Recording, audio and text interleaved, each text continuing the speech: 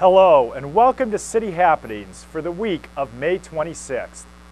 Papillion is happy for its involvement with the Special Olympics.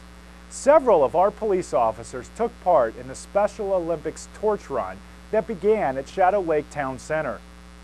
I have a chance to be part of something that's spectacular, and a lot of people don't realize this, but this is a worldwide event that passes through the community that I protect and serve as a police officer. And it's my chance to represent the Papillion Police Departments, which is an honor and a privilege to do so. Special Olympics is true to my heart. That's why I try to participate every year as a police officer. I am one of estimated 85,000 police officers who participate around the world.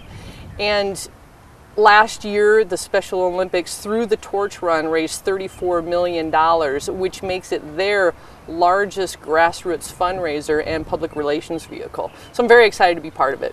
We're not always able to participate because of our shift work, and we've got a nice collection of people who are able to come out and participate in this great event. And I love running beside my brothers and sisters. It really gives me a really special feeling, and I'm excited that I'm doing something good for the Special Olympics community.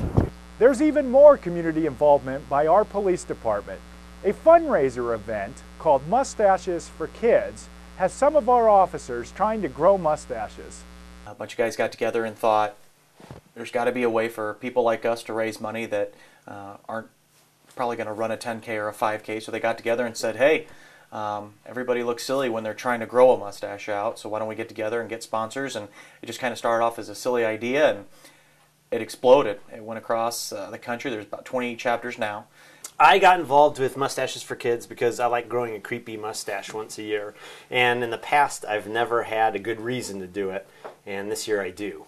What we're doing right now is donating for this year to Camp Kaholo, which is a camp in Gretna, Nebraska that caters to all children with cancer and blood disorders.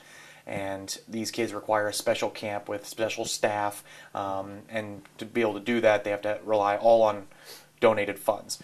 Camp Kaholo happens out at the Gretna 4-H camp, and I've had the opportunity to be able to work out there on the high ropes course. I know personally the kind of difference and the encouragement and the courage that the experiences that a child has out at the Gretna 4-H camp can give them.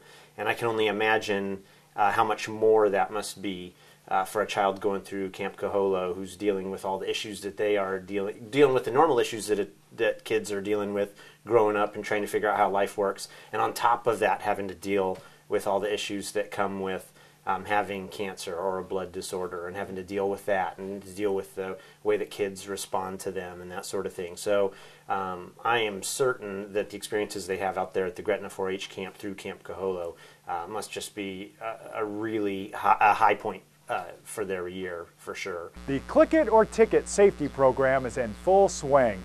It runs through May 31st. Always buckle up when driving or riding. A grant from the Nebraska Office of Highway Safety funds this program. There's still time for you to sign up for the Summer G.R.E.A.T program.